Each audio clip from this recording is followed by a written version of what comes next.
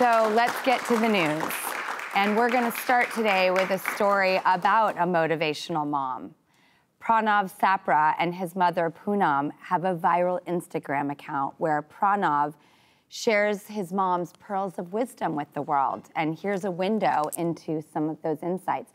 Some days you have to paint your own rainbows and silver linings.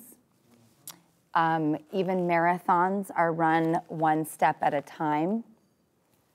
I like this one very much. Normalize parents acting like kids sometimes.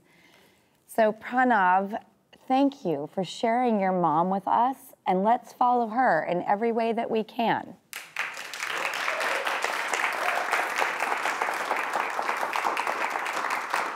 And tonight is the full harvest moon, and that's gotta mean something astrologically significant. And I would love to find out about it in our wonderful astrology report.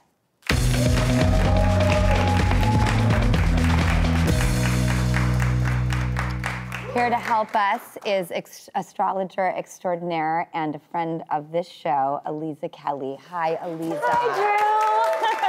I'm so happy to be back. I love hanging out with you. And, you know, I grew up in, when I was like in the 90s in particular, in the 80s and 90s, astrology was so ubiquitous. It was everywhere. And it sort of feels like it kind of went, like it dipped down a little bit in like the late 90s and the aughts and the 2010s, whatever those are called. And I am telling you, there is no sort of hotter subject right now. And the interest and the connection to it is so alive and well. And so I love when you're here because I think people are looking for connection right now and meaning. So will you share with us what's going on this month? Well, yes, I am happy to share what's going on this month because there is so much going on this month. So I think that one of the important things to remember with astrology is that it affects everybody differently.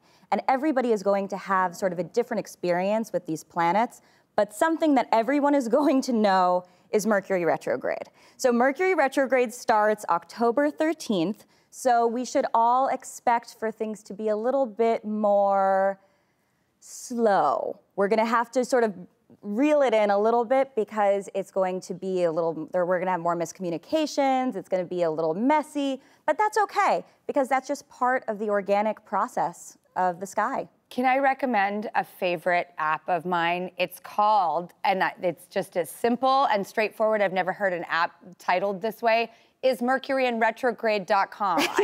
I guess it's an app and a website, but when you go on it, it will say yes or no, and that's it.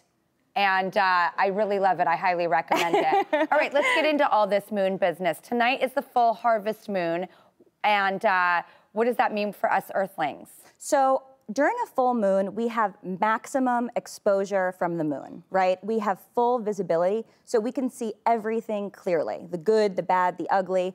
But what's really, really interesting about October is that we actually have 2 full moons this month. Usually we just have 1, but we have another full moon on October 31st, which is Halloween, so it's extra spooky.